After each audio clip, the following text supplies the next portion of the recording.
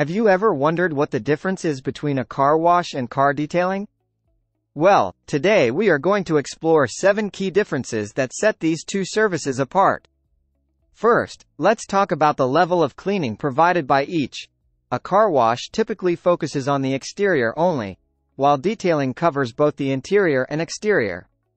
When it comes to the tools and equipment used, car washes usually rely on automated systems, whereas detailing often involves manual techniques and specialized equipment. Next, let's discuss the attention to detail. Car washes aim for a quick and basic clean, while detailing involves a thorough and meticulous cleaning process. Another significant difference lies in the services offered.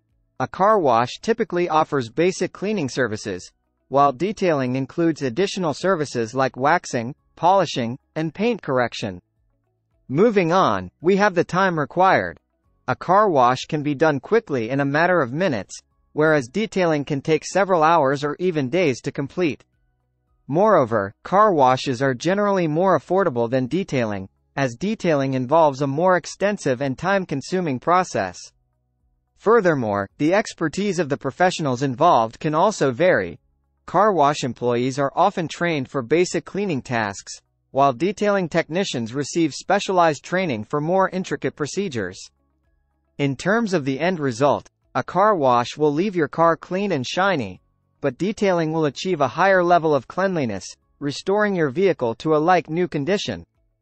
Lastly, the overall cost will depend on the specific services you choose, but generally, car detailing is more expensive than a regular car wash.